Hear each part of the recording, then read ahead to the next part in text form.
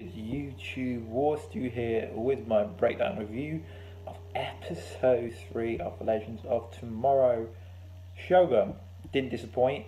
This series is the only consistent show that's consistent as well as fun at the same time.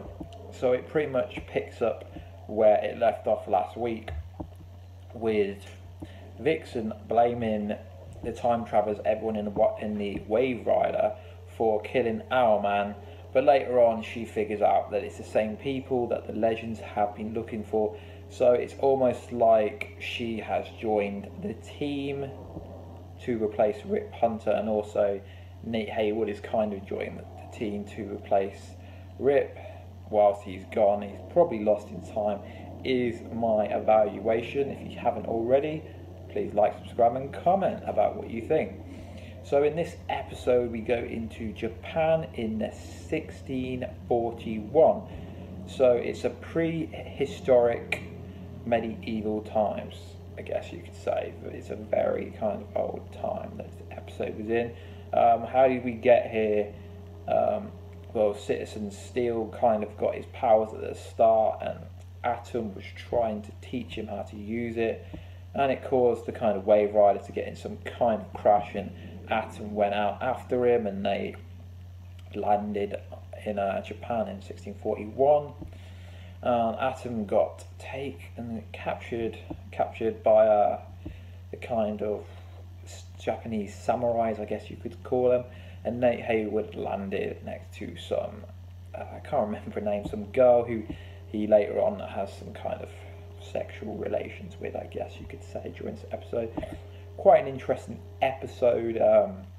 Sarah Lance and, is her name Kendra? I'm not sure. The person who plays Vixen, I think her name's Kendra. I'm not too sure. It's kind of got like a female strength, trying to push the feminist kind of women are strong, which is really good, as Sarah Lance, White Canary, is my favourite character within this program, and I think she's clearly the main star. It was interesting that Ray Palmer did the narration at the start of the episode, which so far they've changed it every single episode.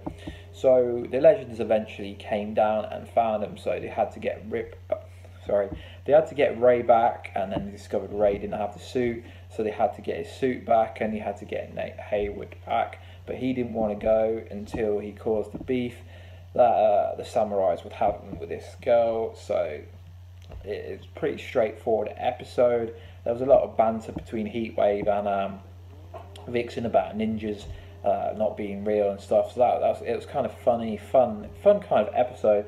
But what was interesting is why this was all going on. Dr. Stein and Jackson were left on the ship to repair it. Ironically, I just think that's due to a kind of CGI issue, so they don't have to use Firestorm. But Mr. Barry Allen, the Flash, had something to say. He left a message which he didn't want anyone else on the ship to know, from 2056. Given that this series is kind of based around the crossover, I presume this has something to do with the Dominion kind of Dementors kind of invasion that is coming, seeing as Jackson and Martin Stein, they were kind of had a bit of anxiety after hearing this message, and we didn't get to hear it. So I presume this has got something to do with the Flash, possibly the Reverse Flash, but I presume it is to do with the crossover potentially. So in order for them to defeat the Samurai Master, I can't remember his name, they had to essentially blow up the Atom suit.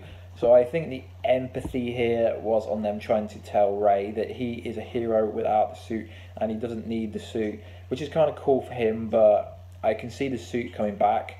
I mean, all he has to do is travel back to a different time and get the suit there, or he's most likely going to make a new suit. And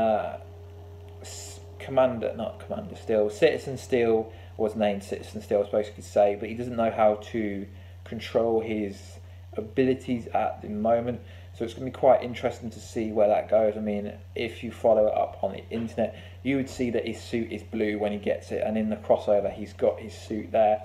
So as each episode goes on and on, we will see the suit appear, and he has developed his kind of abilities more. I like the dimension of having Vixen in the show, as she's already a kind of superhero from the Justice Society of America, and that's pretty much what I thought of the episode. It was more of a fun kind of episode. It was really cool seeing Sarah Lance being a samurai. She was a standout actor, as she always is, and it's going to be quite interesting to see where the show goes from here. I mean, the next episode they've got the zombie Nazis, so that's going to be quite cool. Be interesting to see if he gets his suit back. I've actually got no negative.